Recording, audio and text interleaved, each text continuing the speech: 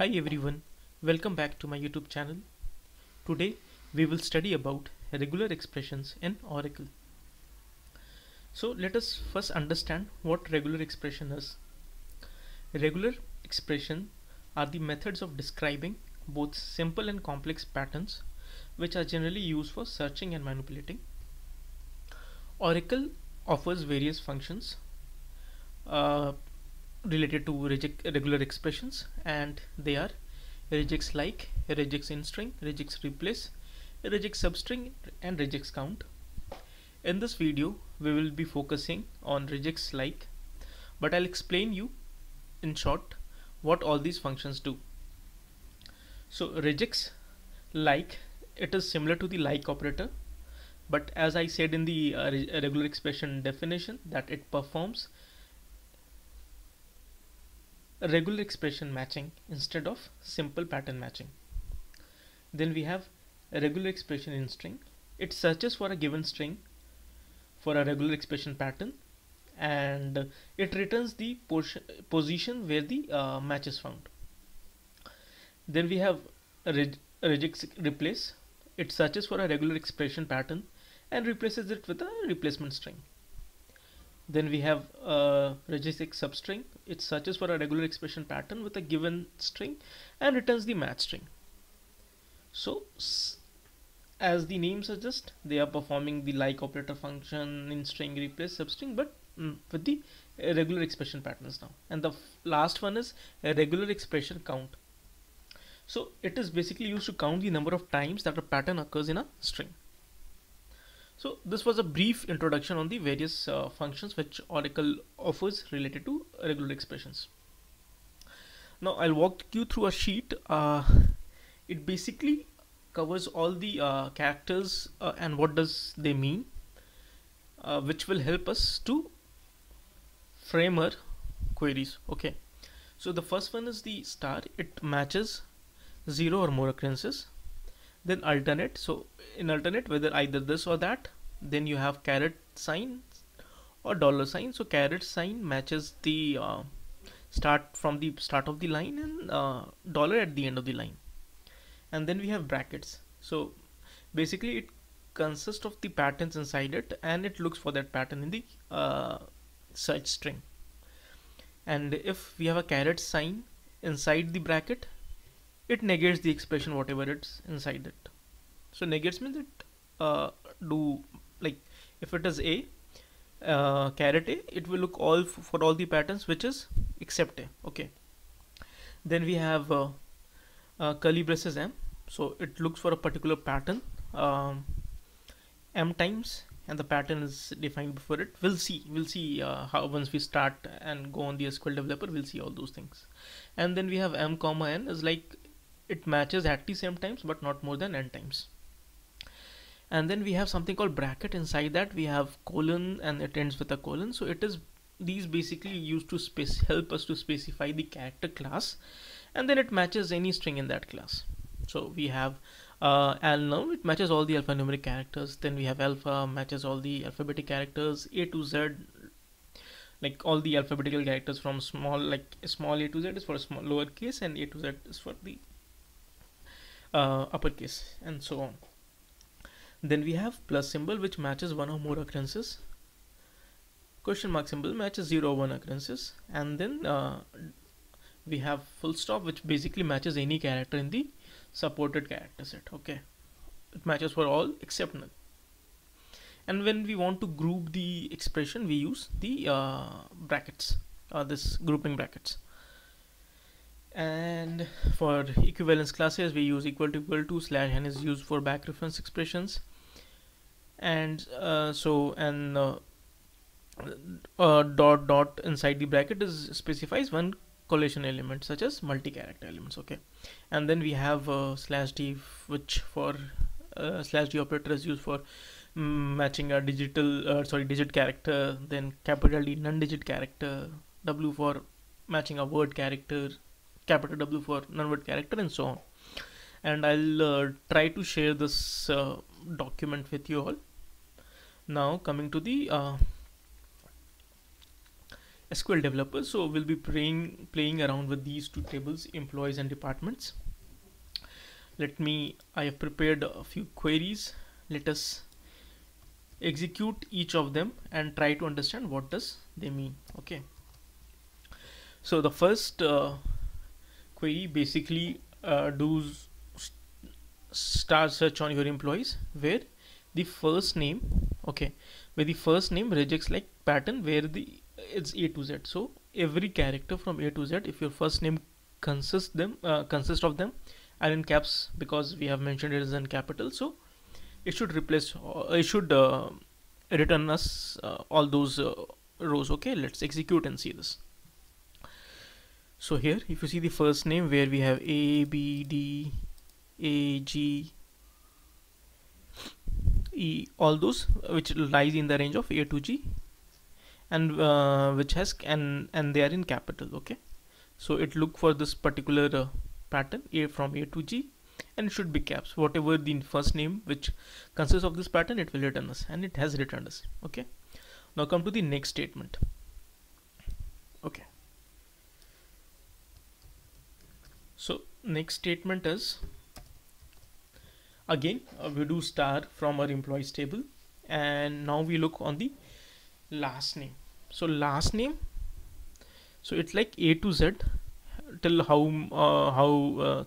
like you see the definition here, it should match exactly m times. So the first word in the last name should be anything, any alphabetical any alphabet, and it should be capital, and the next should be again any alphabetical name, sorry, any alphabet, but it should be smaller, and then after that it should be capital.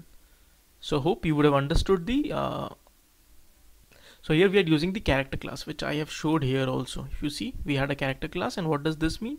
It matches all the uppercase alphabets. So basically the first letter should be capital, the second should be small, and the third should be capital. And we are doing the search on last name. Let us execute this query and see. So see, we got two records where the last name, the first character is capital, the second is small, and the third is capital. Now let us execute the third statement and see. So third statement, we are extracting the first name and the last name, where the first name, so the caret symbol, and it is not inside the bracket, so it is not doing the negate work. It is actually looking at the starting. So the first name should start with STE. Okay, after that we have brackets. So so we are grouping either V or PH, though the first three letters should be STE, and then the next letter should be either V and PH, and after that EN should be at the end. Let us execute this and see. For end we are using the dollar symbol. So see, we have STE in all, then V, and then EN. Here STE and then PH. So either it looks for V, alternate PH. Hope this is also clear now. Now let us try executing this query. So now before executing it, let us understand what does this query mean. So we are looking for all the employees, okay, where the last name, the characters in the last name should be the upper, because we have mentioned it in uppercase. So if the last name consists of the characters A, E, I, O, U or vowels, and if they are in capital, it should look for that. Let us execute this query and see. So here we got all, you see, these five characters which are capital we are getting. So we can use this query to get the where the last name is like A, E, I, O, U, okay, like our vowel.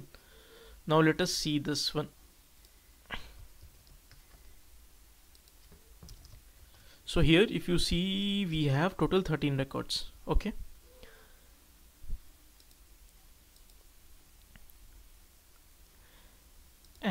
Now if we want if we want that the first character should be capital, so for that we have given this caret symbol, and now let us execute this and see.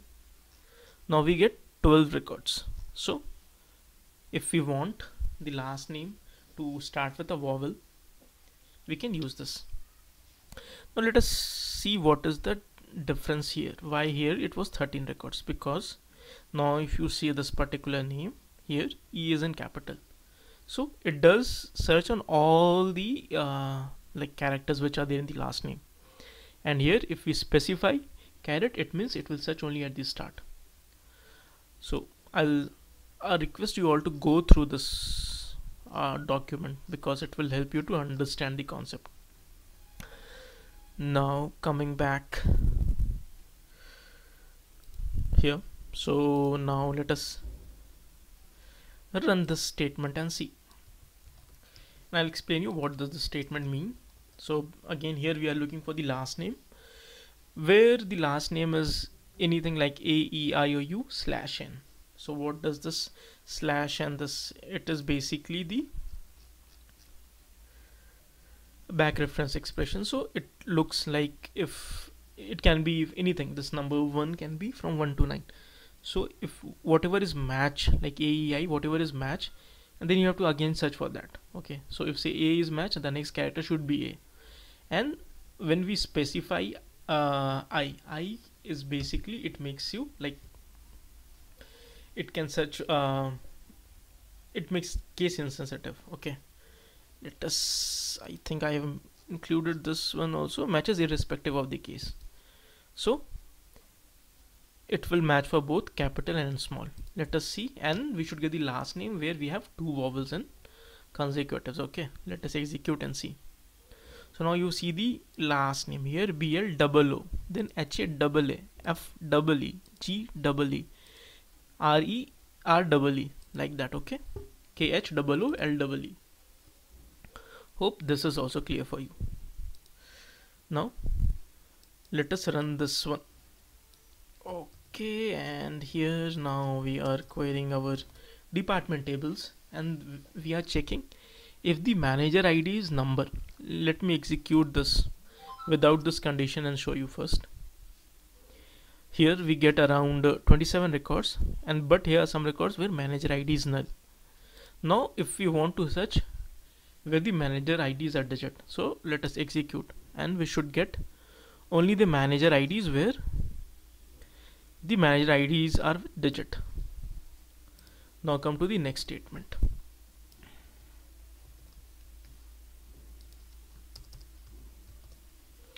Here we are querying our employees table, and we are checking the first digit should be from 0 to 9. Okay, and we have specified this tick to be 3 times. Then full stop. What does this mean? Let us check. So it basically means it matches any character. Okay, so either it can be dot, star, / anything. Okay, and then it's checks again 0 to 9 3 digits, and then 0 to 9 3 digits. Now let me first query the employees table and show you the phone number field. Yeah, so you have numbers like this. So we have this 3.2.4 like that, and we have 3.3.4, like I'm saying in terms of number of digits. So what we are seeing that there should be first 3 digits, then dot, then 3 digits, then like that. So let us execute and see. So now we get only this, and we don't have. Okay, and why we are getting these? Because it, after that we are not specified anything now. So this till here the conditions are satisfied, like till 9. Okay, now let us execute this one.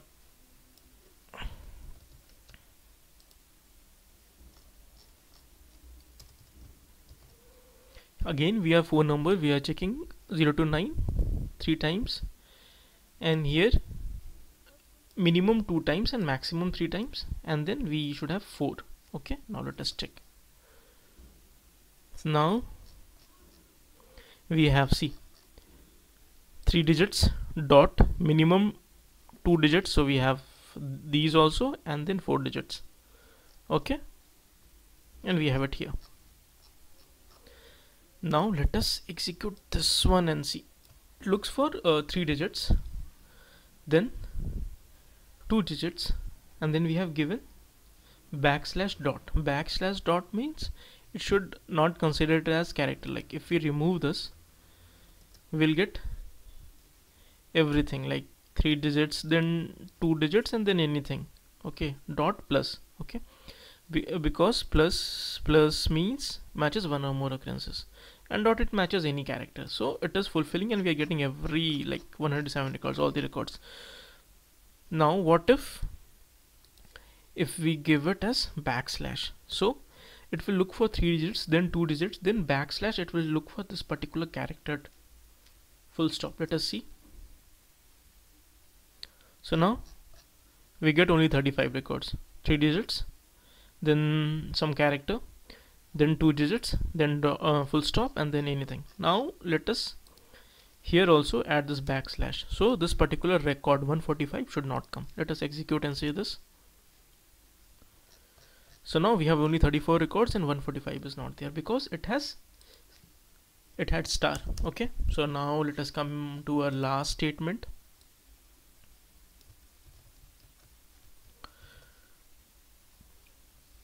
So this one basically, see, it again do star on employees, and we look for the phone number table, sorry, phone number column, where the first character is 5, and then anything can be there. Let us execute this.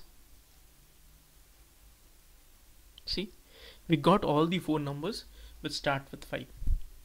Hope you would have understood this video.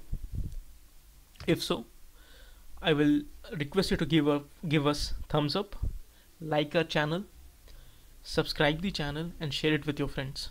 Thank you.